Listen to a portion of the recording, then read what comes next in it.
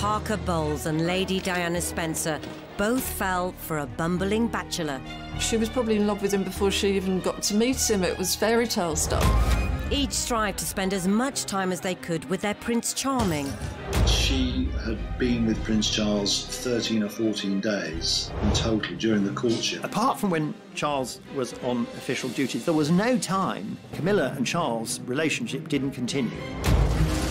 But with an aching chasm of age, experience and personalities between them, Charles said to her, just keep an eye on Diana and help her along the way, which is what Camilla did. their lives became interwoven throughout 2 tumultuous decades. I can't imagine that Camilla wasn't on Prince Charles's mind as he walked up and down the aisle. Often when it shouldn't. That's having cake and eating it.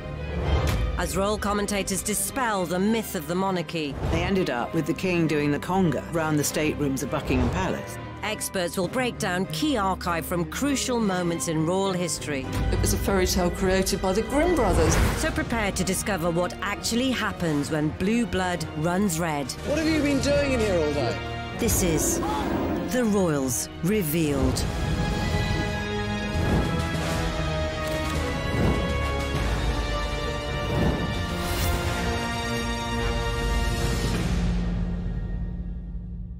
In this episode, we'll reveal how these two women who seemed worlds apart would become forever linked. Her school friend said of Camilla, she is pathologically ambitious. She will only marry a very rich, influential, powerful man. She wants to have fun.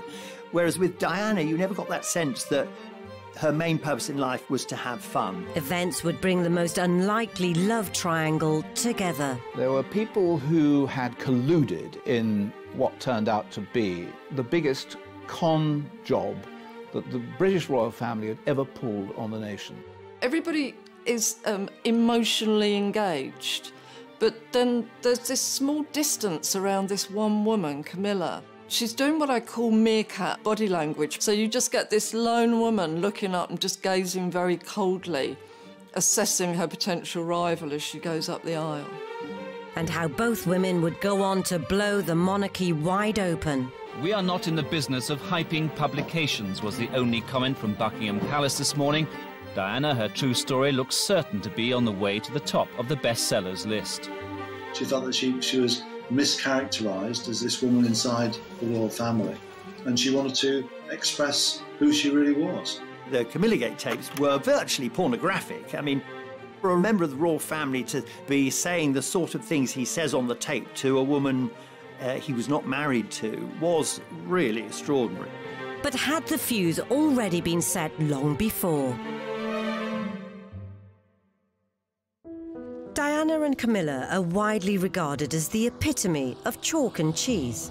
There's often a comparison drawn between the type of person Diana was and the type of person Camilla is. Camilla was very down-to-earth, very jolly hockey sticks, smoked, drank, whereas Diana, she kind of thrived on the media coverage. It was pretty important to her. She was desperate to be noticed. There's this sense that Diana was regarded as very beautiful and alluring, whereas Camilla not as much. Camilla is quite a mothering influence, really, somebody with the confidence to buoy up and reassure Prince Charles, who's himself a very introspective, deep-thinking person. Diana, however, more of a fragile character in many regards. The love triangle began at the start of the 70s, when Charles was in his early 20s. Camilla used to go to the polo in the early 70s to follow her boyfriend, Andrew Parker Bowles, who was, at that stage, the great polo player of Great Britain, and Prince Charles, by comparison, was a very poor polo player. The young prince rides like a cowboy. In perfect coordination, lad and pony gallop goalward. Camilla was 16 months Charles's senior, and the young royal found her irresistible. He'd had a couple of relationships with girls after he'd come out of university, but he was sexually very inexperienced. The same cannot be said of Camilla. And I think that what he was looking for was someone to lead him up the golden path to happiness in the bedroom, and she did it for him. But fun in the bedroom wasn't their only shared passion. She loved the goons as well, so they had that in common. They had horses, they had humour, and if you've got a sense of humour in common, then you can go a long way with that. The thing about Camilla is she's not the sort of shy, retiring, innocent creature that Charles at some stage may have thought he should marry. She's free, she's easygoing, she's boisterous, she's fun, unfettered. And put her in a situation where she's coming across people who have to live a life that is drilled down, regimented, ordered, you have a script to live by. She's going to be dynamite to somebody like that. So whenever Charles mounted his trusty steed, Camilla would be right behind him. There was a queue of girls who wanted to become Prince Charles's girlfriend, but it was Camilla who got him. As well as their mutual appreciation for all things equine. They'd made an unlikely connection long before this famous snap was taken. The old story is that Camilla went up to Charles and said, "Your great-great-grandfather and my great-grandmother were lovers, so how about it?" So was being a mistress Camilla's destiny? Her great-great-grandmother was Alice Keppel, who was Edward VII's favourite mistress. I think that Camilla had studied the way that her great-grandmother had gone about remaining part of the royal circle, and she followed suit. So it's like history repeating itself. Diana and Charles too had a close family connection, as Charles had romanced Diana's sister, Sarah Spencer.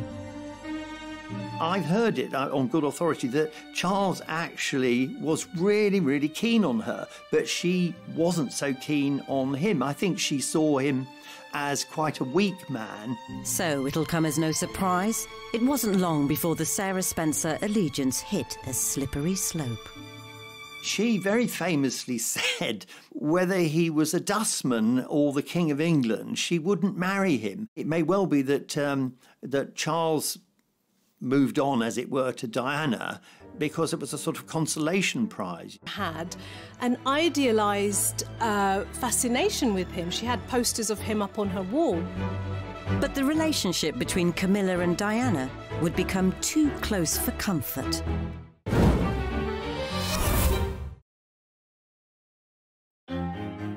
In the 1970s, Prince Charles had enjoyed a string of romances.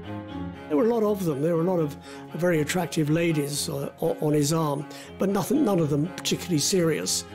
As the decade drew to a close, it was felt that any horsing around should be put to rest. And for Charles to find someone to bring some feminine delicacy to his stuffy solo exploits. What don't you like about that hat? You move, they bash you on the face. I'm not discovering whether they keep the flies on. I think the Queen Mother and Prince Philip both tried to give him a nudge in the marriage direction and say to him, look, it's probably time now that you settle down. But it was just a question of finding the right bride. He was also being attacked by the British press because he promised that by his 30th birthday he'd be married. That was a foolish mistake. He should never have said it. I think Camilla felt, she was a tough woman, but I think she was hurt at that time by knowing that the royal family just couldn't accept her because she wasn't young, she wasn't innocent. They were looking for a white, Anglo-Saxon, Protestant, aristocratic virgin, and somebody who would tick all those boxes. Charles fell hook, line and sinker for Camilla from the moment they first went to bed together, but she knew that she could never be a royal wife. By the time he came across Diana, he was getting pretty desperate. But when they had their first proper conversation, it was definitely not a time for flirtation. It was just after the honorary uncle, Lord Mountbatten, had been assassinated by the IRA, and Diana said to him how awful this was and how difficult it must have been for him at the funeral. Once she said that, he was all over her, like to use her phrase, like a bad rash. Lord Mountbatten actually played a very cynical role in Prince Charles's love life. On the one hand, he allowed his house at Broadlands to be used as a base for Charles and Camilla to go to bed together. On the other hand, he was using it as a place where Charles could meet other girls in the hope that sooner or later one of them would stick. And he was determined, if he possibly could, to have a hand in queen-making. It's thought Lord Mountbatten, 7 years previously, was so determined for Charles to stop his affair with Camilla and concentrate on securing a suitable bride, he arranged for him to be posted abroad. Charles had a strong desire to want to get engaged, to want to be with Camilla, and then guess what? He's sent away for 7 months. Now, it's a normal human reaction. If this is someone you're in love with, you're emotionally bonded with, and they're sent away, you're going to want it even more. And I think this is exactly what may have happened with Charles. Whether royal strings were being pulled or not, while Charles was at sea, Camilla had married Andrew Parker Bowles, and as they moved into the 80s, the press were promoting a new potential princess. Initially, Diana was portrayed as shy Di. She was very much considered somebody who went around her business with her head bowed, not a particularly extroverted character. In some of the footage, we can see that she's actually doing a complete cut-off gesture, which is that she's completely covering her face with her hands. Now, it made her look haunted and hunted. It implies that she's not enjoying it. And also, I think that was more for Charles, that signalling. That, look, I'm not vying for publicity, I'm not gloating about the fact that I might be the woman of your dreams. And also, I wouldn't mind a little bit of protection and looking after as well. I think she was trying to trigger that part of Charles's psyche that I don't think he ever had. Diana, the moment she burst onto the national scene, was seen as a perfect English rose, and she was seen as the perfect match for Prince Charles. Diana was also a virgin, and it was felt at the time that Charles should be marrying a virgin. The attractive, shy and innocent Diana may have been a suitable match for the firm, but perhaps not for Charles. At this point, Charles was doing what he became so good at. He would have won a medal for it if it was an Olympic sport, which was ignoring Diana. So he'd gone out with her and he's talking, I think, to Camilla's husband. And we can see Diana, she's just been left alone at that moment, even though he's standing next to her. And I think she does look fed up. Even when we saw her with him, we were seeing her alone. They never pitched up like a double act. Yet far from keeping his mistress and his betrothed separate, remarkably, many of Charles and Diana's early meetings came at the Parker Bowles estate in Wiltshire. When I was working with Diana on her biography, we worked out that she had been with Prince Charles about 13 or 14 days in total during the courtship, and most of that time they were at Bolehide Manor, which is where Camilla and Andrew Parker Bowles lived, or that they were at the races with Camilla, or there was some other function with Camilla. She was always present. And I think there was a naivety around Diana's attitude towards the relationship between Charles and Camilla, that they were close friends, both from the kind of equestrian, horsey set, had known each other for years. I don't think Diana realised that they were carrying on as lovers behind the scenes. I wonder whether this was Charles's attempt to integrate the two sides of his life, love and the intimacy with Camilla, and duty, marrying the virginal Diana. That's having cake and eating it. So yes, the wives, girlfriends, lovers would go and watch their other halves playing the game, and that's how they were kind of thrown together. And Camilla had been around the traps for quite some time, and Charles said to her, as one would to a friend, just keep an eye on Diana and help her along the way. When the two women are talking to one another, or at least Camilla seems to be communicating with Diana, the smile that she's wearing is so affectionate and maternal, which is really weird. So I find that kindly smile not nice, really. Funnily enough, I think that Camilla, more than anything, who was in on the secret, wanted Diana to be happy with Prince Charles. She was ready to step back, allow Diana to become the royal wife, although she wanted to remain the royal mistress.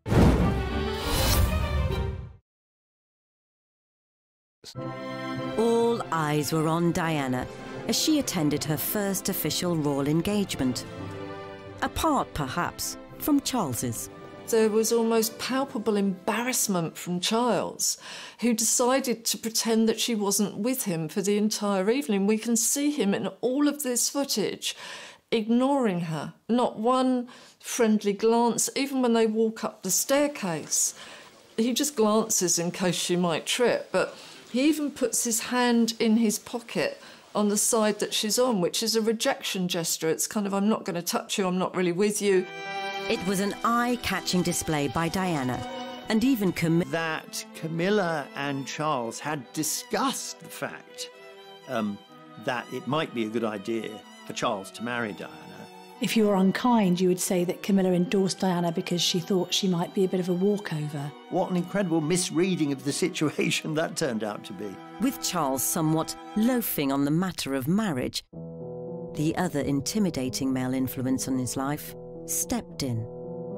Prince Philip sent Prince Charles a letter during the romance with Diana saying either ask her to marry him or let her go, because this kind of speculation is not good for her reputation in the future, so just make your mind up. Charles swiftly did his duty and popped the question. But even this special moment had Camilla's presence lingering all over it. Charles proposed to Diana at the Parker Bowles estate. Whether it was in the vegetable patch or the strawberry patch, I don't think anyone's absolutely sure. But I haven't seen it denied, and I've been told that that's certainly where it happened. Though the news was still to be announced, Charles had spilled the beans to Camilla, who'd somehow managed to leave a letter of congratulation in Diana's bedroom, saying how she couldn't wait to see the ring. Notes on pillows have to be convened by one of two people, either Prince Charles himself from Camilla or one of their closest aides.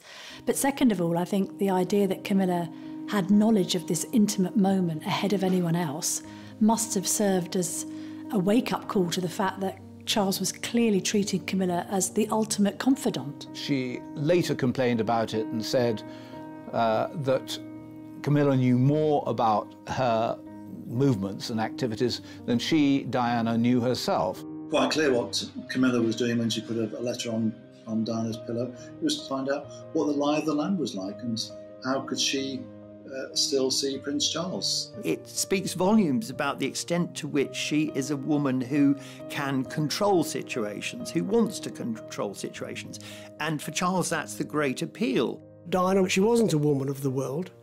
She hadn't had any boyfriends, but that is about the sum total of her 19 years. And then all of a sudden she becomes engaged to Charles. In the obligatory interview that followed, Charles was hardly selling the notion he was smitten. At what point did you decide that this was the right lady for you? I mean, well, gradually. He was groaning and moaning and it was a gradual process, and for her it was instant. You know, she saw this man, she knew who he was, she was probably in love with him before she even got to meet him. It was fairy tale stuff.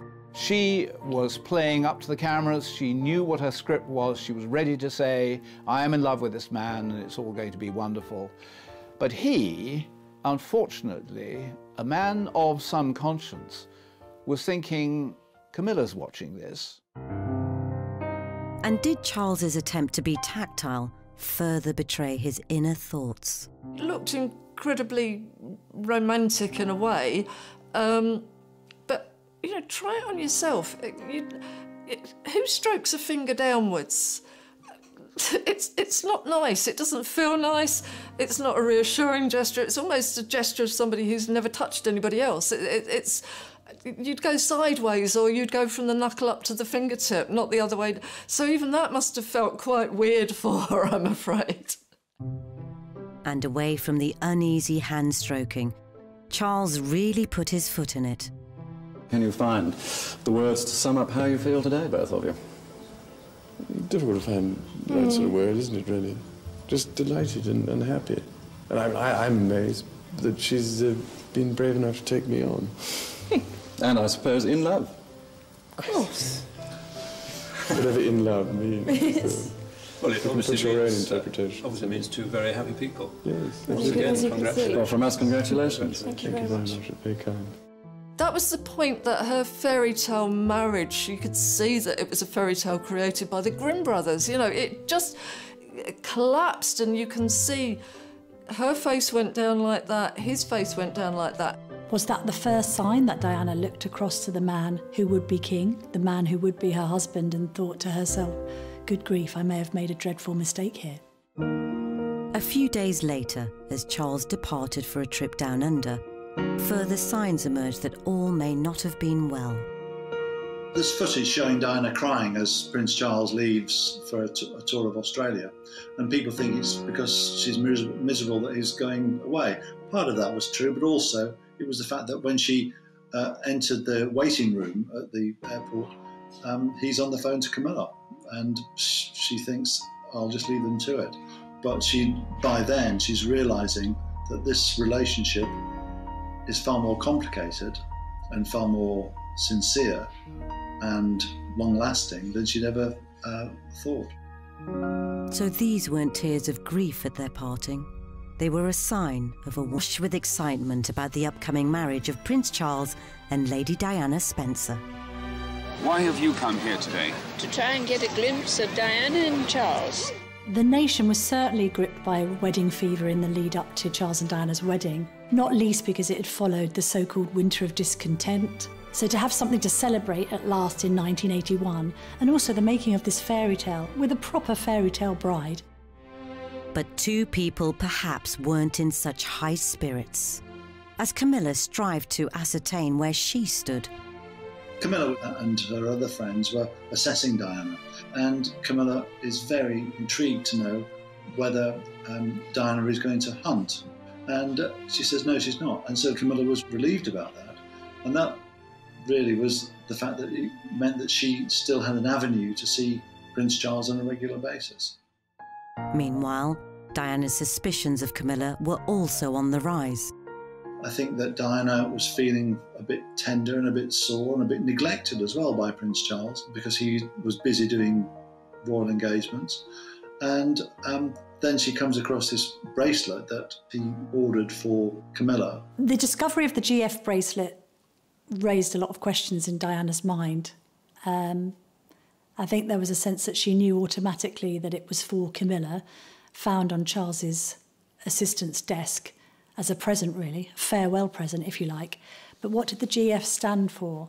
Did it stand for Girl Friday, which suggested an intimate relationship between Charles and Camilla? Some say it might have stood for their nicknames for each other, Fred and Gladys, although it was never confirmed what the initials meant. I think for Diana, what it may have triggered was an earlier wound about abandonment. I mean, this is a girl who would have experienced her own parents' divorce.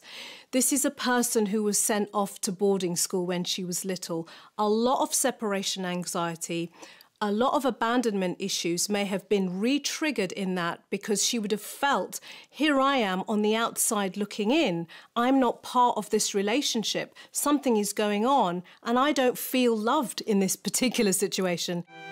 The battle over the bracelet made Diana consider pulling out of the wedding. She said to her sisters, I just can't go through with this. And they said to her very famously now, too late Dutch, which is their nickname for her, your face is on the tea towels now, so you can't chicken out. Curiously, at the same moment, Charles was saying to Camilla, I can't go through with this. Both of them realised it was a mistake. And Diana, particularly because she was young, because she was volatile, was taking it worse than Charles was. But outwardly, at least, they needed to try and keep up appearances. I had tea with them 2 days before the wedding, just the three of us, and they seemed besotted with each other. If Diana looked downbeat on the commemorative towel, she'd be positively fuming at what happened next. Apart from when Charles was on official duties, there was no time during which Camilla and Charles' relationship didn't continue. And I would go so far as to say right up to Charles's wedding to Diana. As proceedings got underway, one half of the wedding party were supremely relaxed. Having been the crusty old bachelor, he hadn't been very interesting to either the press or the public, or very popular, until he decided to get married. And then suddenly he'd shot up to #1 in the royal family as people loved him, they cheered him. He probably hadn't noticed that they probably weren't cheering him, actually, but as long as he was near Diana, he could think it was for him. Charles and Diana will forget everyone except each other as they take the vows to love each other in sickness and in health, for better, for worse. I can't imagine that Camilla wasn't on Prince Charles's mind as he walked up and down the aisle. A little look to each side, possibly not a moment for recognising faces. Diana, too, was taking in all her surroundings, and there may have been an unwanted sight in her peripheral vision. Think about it from a relationship point of view. You know, getting married to the man of your dreams and his ex is in pew number 17. That would have affected her emotionally. Everybody is emotionally engaged, but then there's this small distance around this one woman, Camilla. She's doing what I call meerkat body language. So you just get this lone woman looking up and just gazing very coldly, assessing her potential rival as she goes up the aisle. There were people who had colluded in what turned out to be a dreadful, dreadful historical mistake. And they included the Prime Minister, Margaret Thatcher, who'd been told that Diana didn't want to get married. And the Archbishop of Canterbury, Robert Runcie, who not only had been told that she didn't want to get married, but that Charles didn't want to get married. And yet he, the head of the Church of England, presided over what was the biggest con job that the British royal family had ever pulled on the nation. As they traipsed back down the aisle, now man and wife, the congregation scanning continued, with Charles slowly walking into a future without his mistress, or so we all thought. So having initially been optimistic about Charles shaking her off, because they now were married and wanted to start a family, I think Diana quickly realised that she'd been rather naive in that assumption. For her part, Camilla did her best not to become unwanted baggage. From the outside, it's certainly true that Camilla didn't appear with Charles. She gave them a chance, or she appeared to give them a chance. And I think that would have been really tough for her. She looks a bit of a lost soul at the wedding. She even made way for Diana as Charles's #1 polo fan. 2 years ago, the princess couldn't stand polo, but today she didn't seem to mind. That's marriage for you. I think in the immediate aftermath of the wedding, things settled down and relations between Charles and Diana and the Parker Bowleses were cordial, because I think there was a degree of separation between Charles and Camilla, which meant that Diana could actually start to enjoy her marriage. I have spoken to people who know, and they insist that almost from the beginning there was an unease between Charles and Diana. They had the children because they were under pressure to have children for dynastic reasons. It's a very difficult role, not only to be a wife to the heir to the throne, a mother to the heir and spare, but also to be a working royal and in support of the Queen. So he was pretty proud of her. But I suppose came the sort of mid to late 80s, the marriage wasn't going well. Whilst the press delighted in glimpses of the adorable cherubs in their matching outfits, being snapped on the school run every day was the least of Diana's concerns. I think that in those kinds of circles, the aristocracy and the royal family, there's an assumption that if it's not working, you can't get divorced. So you just build a separate life and you just turn a blind eye to the behaviour of your spouse. Diana, on the other hand, felt that marriage was for life, it was for love, and that she'd been sold a pup. Charles had rekindled his love affair with Camilla, urging his staff to go to great lengths to keep it stum. Royals don't go around by themselves. They've got a retinue of staff and an entourage. So when he used to duck in and out of the palace, aides used to nickname him the Prince of Darkness. Ironically, it seems the only time Diana could be sure she had Charles to herself were on official trips to the other side of the world. she's being left to walk behind, and she's being left very much to her own devices. He goes off with somebody else. She barely seems to have somebody with her. I think, again, you know, he sees the crowds cheering, and this is his moment. You know, suddenly he's Mr. Popular, and you can see he dives into the crowd because he thinks everybody suddenly loves him. He's the centre of attention. And Diana's just the sort of, you know, the dessert. As much as Diana tried to block relations with Camilla, it was all in vain. I think it would have been incredibly difficult, as the relationship came under increasing strain, to put on quite the performance for the public, the cameras, the world media, and say, you know, hey, we're a united front and a happy couple, when you know that inside there were probably resentments, arguments, anger, feelings of betrayal just boiling under the surface, and at times we have seen those things burst forth.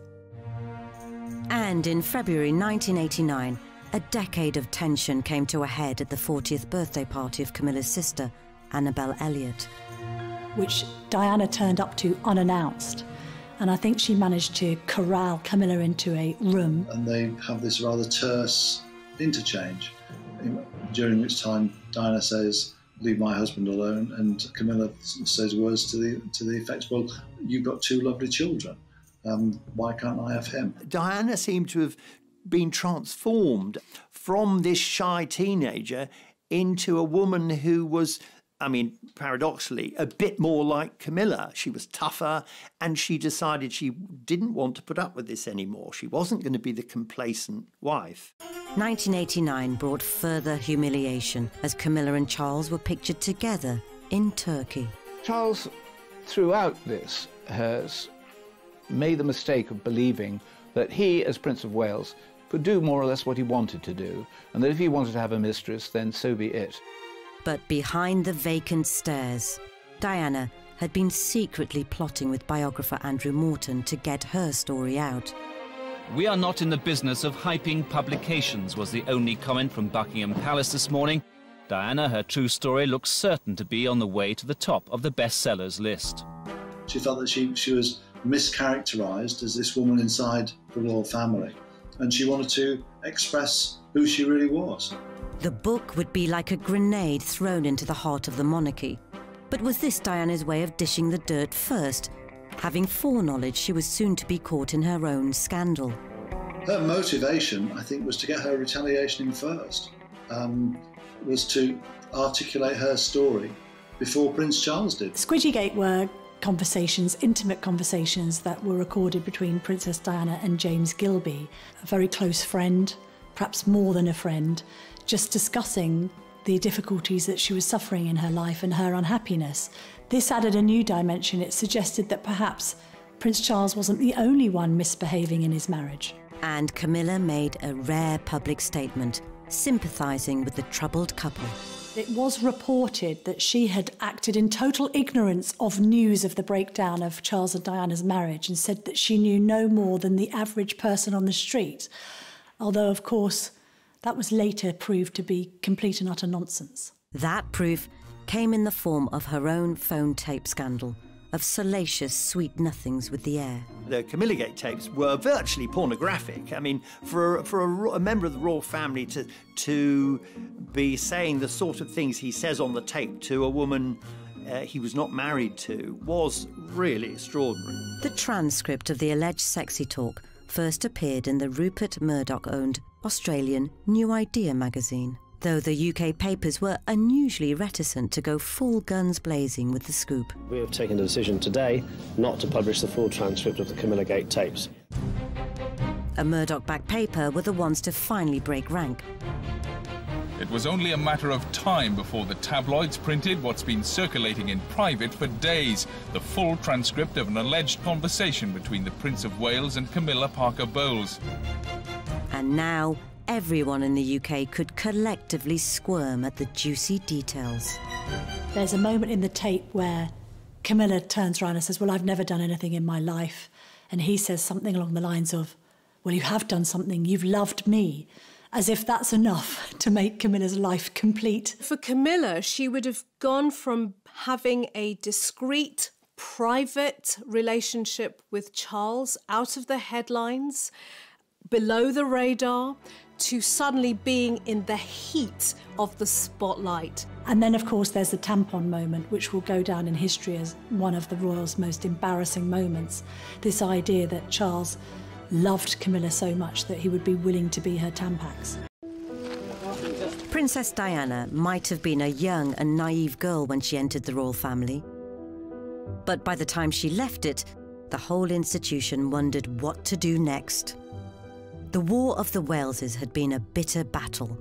After Charles and Diana both aired their dirty laundry so publicly, the Queen stepped in to push the divorce proceedings. The effect of the War of the Waleses on Camilla was catastrophic because it cast her as the Scarlet Woman. She really was regarded as the lowest of the low at that point. Camilla's love for Charles must have been such that she was able to stand by her man. She must also be incredibly emotionally resilient to cope with being thrust into the spotlight as the mistress, as the bad guy in this story. And I think it's testament to her character that she was able to withstand that. So, the woman with a love of hunting had become the hunted. With the media dispatched to a remote corner of Wiltshire, to the annoyance of Andrew Parker Bowles and a defiantly gesticulating Camilla. She was in great distress. The one thing you can say about Camilla is that she has an amazing backbone and that she was always going to be able to survive in a way that fragile Diana found it much more difficult to survive. But at that time, suddenly, Camilla became the victim, not Diana. And I think very wisely during the War of the Waleses, she realised that no good could possibly come of her trying to explain her position. The Parker Bowles' marriage was also left in tatters. They divorced in 1995, saying they no longer had anything in common. The spotlight which suddenly shone upon Charles and Camilla, you would think would put an end to the relationship, that frightened they would run away from it, that Charles would realise that his duty was to stay with his wife, Diana. In fact, what it did was it forged the bond between them and made their relationship that much stronger. By late August 1996, Charles and Diana had divorced. And the now officially unburdened heir began campaigning to turn the public perception of Camilla around. There are a number of strategic errors made by both Charles and his supporting team during the following years. And something, I think, which the Queen felt very uncomfortable about. I think that she thought that it would be much better if they maintained separate lives, separate houses, of course continue their relationship. She understood that relationship, but I think she wanted nothing that was going to rock the royal boat. To her credit, Camilla never went on the offensive. I think it is commendable that Camilla never really fought back. Camilla, over the years, has sacrificed so much for the love of Prince Charles, really. She could have gone out all guns blazing. She decided to take a step back and just accept her fate. Meanwhile, Diana had started dating Dodi Al-Fayed. As the Camilla charm offensive seemed to be softening the public perception, if perhaps not gaining universal acclaim. Would you be happy one day for Camilla to be queen? No, I wouldn't. Do you think Camilla should be queen one day? No, I think that's going too far. 2 months later, tragedy struck. Just to confirm the news that Diana, Princess of Wales, has died in a car accident in Paris, which also killed her companion, Dodi Fayed. And as a nation grieved, Camilla was forced back into hiding. There had been, in the moments before Diana died, an assumption by the British public that Camilla was now the non-negotiable part of Charles's life. But the moment that Diana died, she suddenly became, again, public enemy number one. The couple had to wait a further 2 years before the time was deemed right for their first official outing, and Camilla's sister's 50th birthday bash at the Ritz. The Prince of Wales and Camilla Parker Bowles seen together in public quite clearly. No secret about their relationship now, none possible at all. The photograph that people have waited so long, the picture that people have waited so long to see. There was always going to be a huge response to Charles and Camilla's first outing at the Ritz, because this was putting Camilla on an official footing alongside a future king, basically saying to the world, you might not like it, you might not like her, this is the woman I love and this is a woman I see in my future. It was well known at this time that the reason Charles hadn't married Camilla in the first place wasn't that he didn't want to, it was the royal family interfering. To mark the occasion, Camilla wore a necklace which was owned by her great-grandmother and the favourite mistress of Edward VII, Alice Keppel. Oh, Camilla's a very clever girl. She always wore that Alice Keppel necklace, if she possibly could, just as a reminder that she had every right to be a royal mistress and maybe a royal wife as much as anybody else. Having been the most hated woman on the planet, it was always going to be a slow sell, but Camilla wasn't going anywhere. Her stoic determination finally won over the Queen, and against all the odds, she married Charles in 2005. But as Camilla valiantly battled against the winds in Windsor, a nasty storm was kicking up outside Kensington Palace. I disapprove of this marriage today. I disapprove of the way Charles and Camilla treated Diana. It was despicable. Fortunately for Camilla, the naysayers' bark didn't have too much bite, and over the last 15 years, she's become part of the establishment in her own right. Camilla's become, in many people's view, the most successful new member of the royal family in a very long time. She has worked very hard to create an act which people will like and find non-threatening.